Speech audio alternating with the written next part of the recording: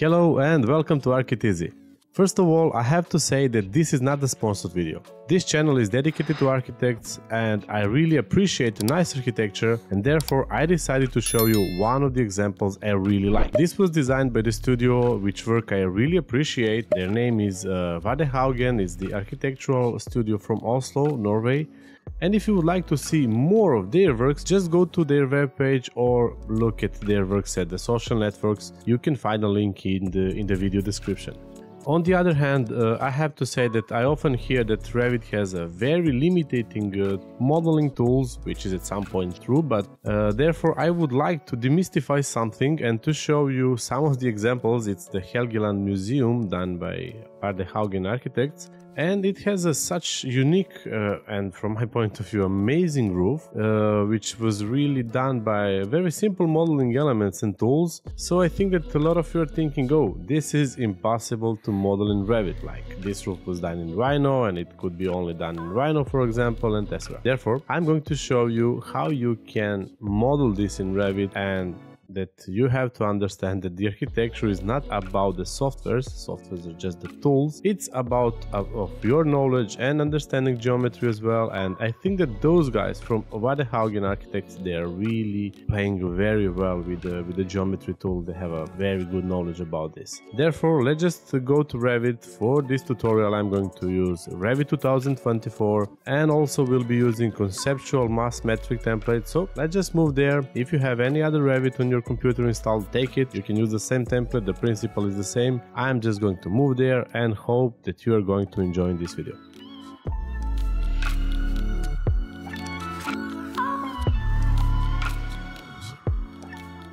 Before you start with Revit, always in examples like this, try to break down the geometry. And as you could see, this one was made from a cube, and let's say that this is the cube, as you could see here. And then from this cube we have some spherical forms taken out. So I'm just firstly going to make a cube, but before I do that, let's just be sure that, let's say, the shorter side has a value A, and if we look up we see that we have some kind of the radius over here, and that radius has a value A, while the longer side has a diameter value which is double A. And I'm going to make a cube in Revit. So I will make that cube with using model and then rectangle, and we'll make it to be 24 by let's say 12 meters.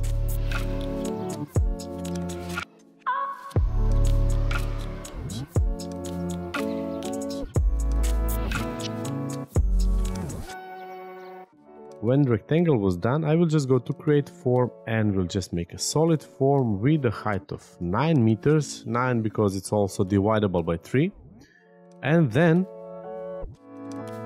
if we look at the picture, actually if we look at the pictures, we see that we have this leading line up there. That's something I firstly would like to create in Revit. It's this line over here. So in order to make it, I'm going to use a reference. We'll use arch and we'll take this as a reference plane. So we'll go from here to here and I'm going to make it.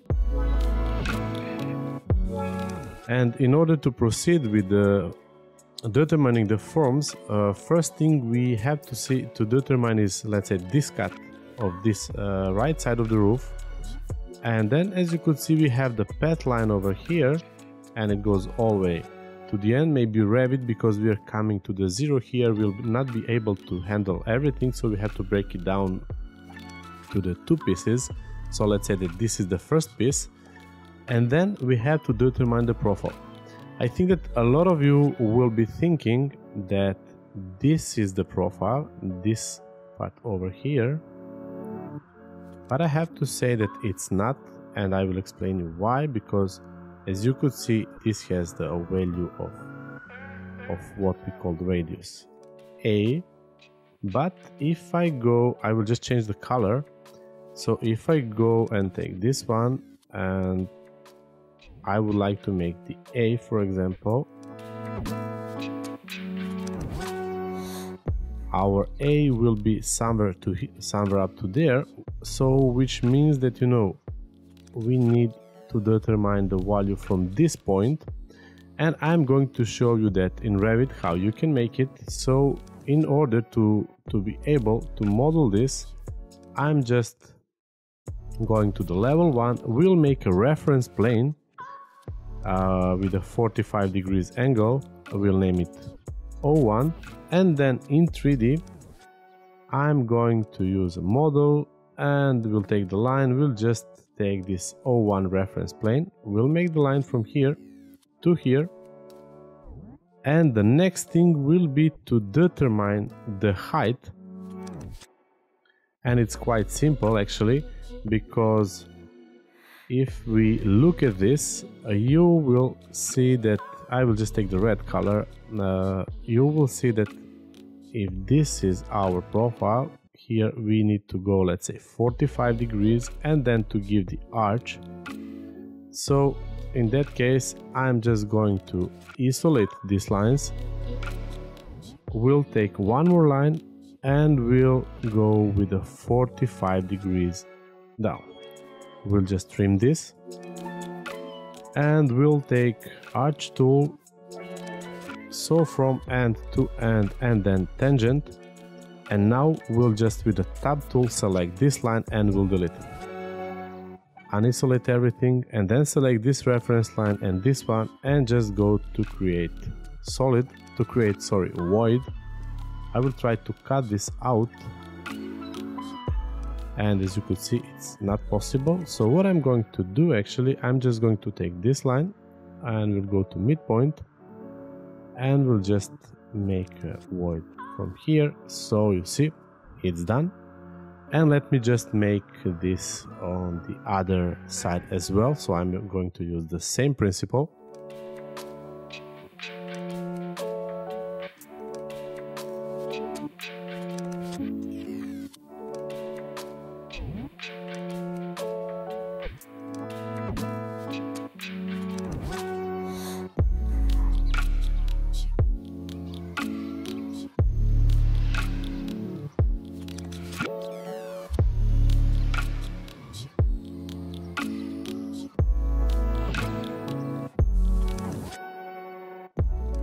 And now just be aware that you're selecting just this side and then this one, and I will just create a void form. So you see, this side is done, it's here, and I think it was simpler than you were expecting. What we have to do next is to determine this form here, and I think that this one could be maybe even easier.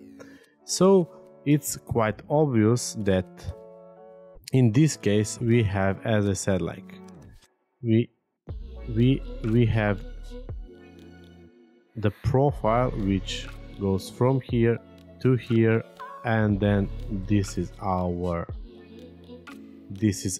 profile, and that profile rotates around this axis actually and creates this form. So to make this in Revit, I'm going to use, and firstly to make the reference plane at the middle, so it's going to be here. We'll name it as O3, and then I'm going to make something like this. I will firstly take a line and we'll take it O3. We'll go from the middle, and then you see my snapping options. I just would like they to go up to here. It's because now if I just measure this side, you will see that this height here is 4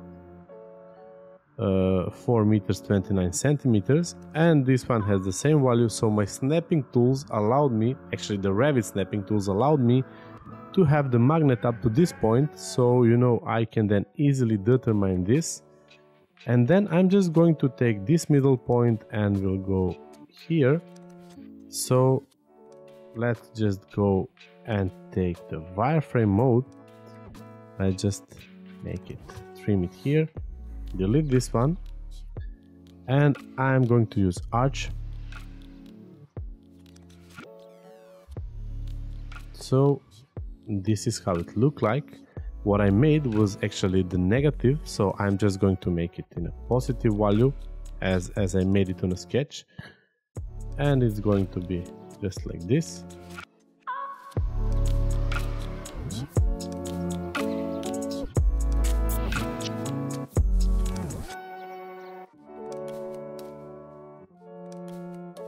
So here it comes.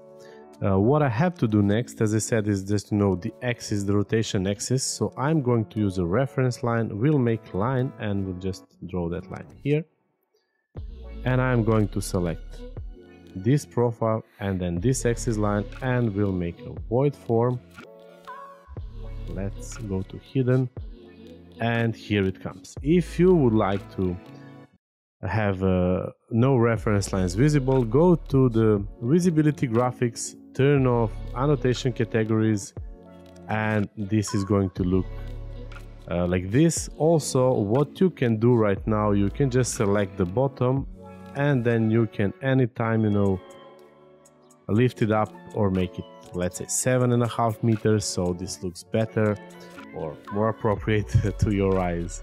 And yeah, I mean, that was actually this for this tutorial, and I really hope that you're going to find this one useful.